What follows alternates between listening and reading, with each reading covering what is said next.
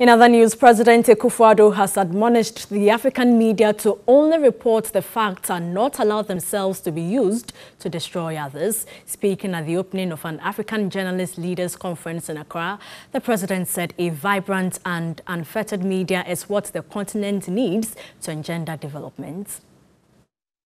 The two-day African Journalist Leaders Conference will discuss strategies to shape the media industry on the continent in response to the COVID-19 pandemic, which has dealt a terrible blow to jobs and media sustainability.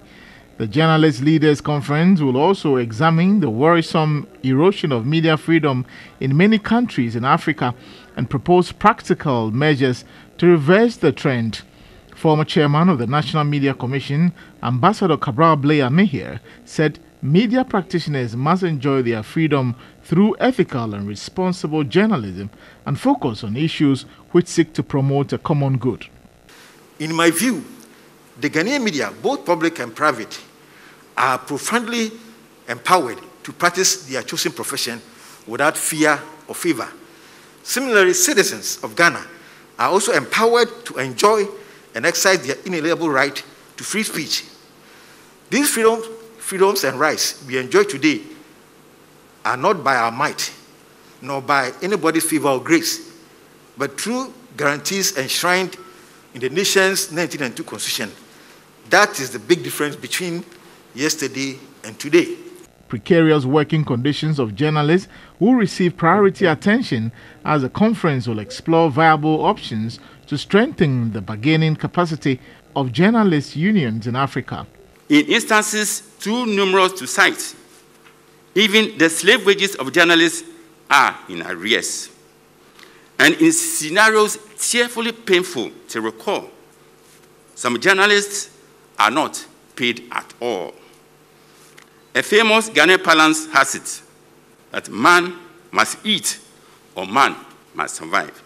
And this survival instinct explains, but does not justify, the proneness of any poorly paid, heavily owed, or zero-salaried journalists to be cheaply bought, easily compromised.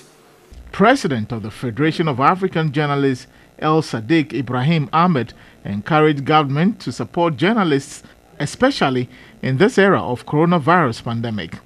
Information Minister Kojo Nkrumah said freedom of the media must be guarded jealously and reiterated government's commitment at building stronger unions to enhance journalism and media freedom. It must be of interest to us and our leaders in the industry to constantly set the standard on what is ethical and acceptable and be quick to uphold same while calling out boldly, without fear or favor, that which is not journalism but masquerades as such.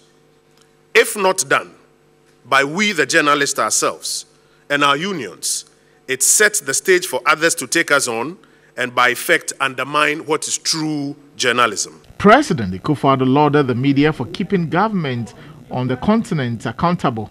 The president, however, urged journalists to report facts and not to be used to destroy others. The media has immeasurable power to build up the confidence and values of our societies and their institutions, and therefore ought to be assisted in discharging their duties at all times. I appeal to media practitioners of the continent to take a second look at the immense power they wield and the responsibility they owe their societies and their peoples, and ensure that they do not sacrifice integrity and the future of our societies on the altar of an instant scoop or ill-considered publication.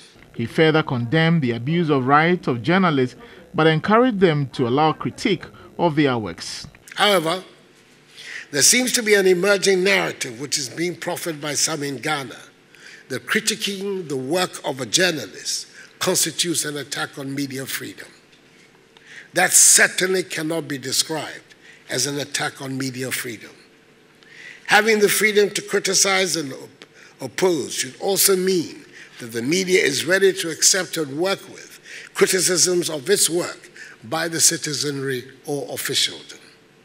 That, for me, is one of the surest ways of improving the public discourse of our respective countries and we should all strive towards realizing this. The conference is expected to come out with an Accra Declaration which will articulate the future direction of journalism on the continent.